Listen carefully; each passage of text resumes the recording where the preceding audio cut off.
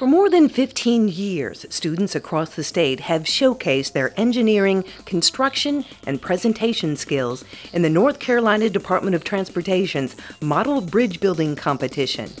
The competition gives students an opportunity to construct and apply mathematical ideas and principles taught in their classrooms and is designed to create a greater interest in the science, technology, engineering, and math fields. As a teacher whose desire is to inspire my students to pursue a STEM career, this is my best way to reach students who aren't interested in math that I don't teach. The competition requires teams to research, design, build, and present their bridges, which are then evaluated and tested by NCDOT engineers. In addition to providing a real-world application of math and engineering principles, the Model Bridge Building Competition also enhances students' public speaking, written communication, and problem-solving skills.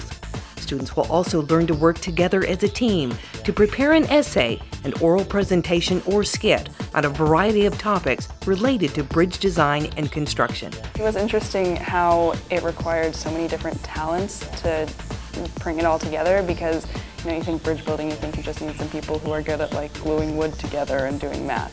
But you need, the essay portion, you need really strong writers, you need really strong leaders to lead the teams, you need really strong actors, you need strong math people, and you need a lot of different skills in order to bring everything together. This competition is a unique educational opportunity because it provides a practical application of many different academic principles or disciplines. They learn math, they learn science, they learn how to stand in front of a large group of people and do a presentation, explain their ideas. It just is a very powerful learning experience for all of our students.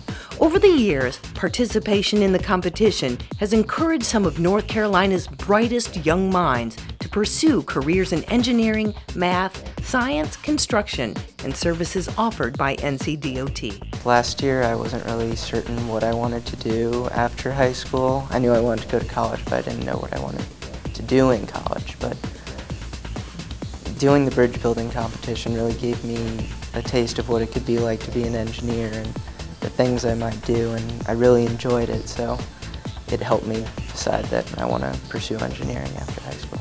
So how can your middle or high school get involved?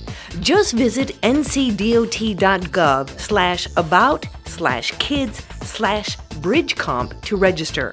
The deadline to register is Friday, November 14th.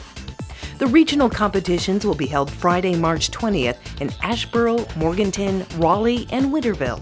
Winners of the regional competitions will advance to the final competitions held in Raleigh on Friday, April 17th, where teams earn cash prizes for their school.